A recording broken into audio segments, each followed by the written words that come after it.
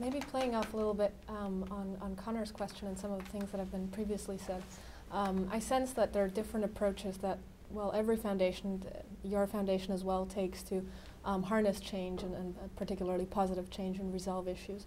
I guess just to sort of get a summary or a more inclusive view on it, what is your theory of change?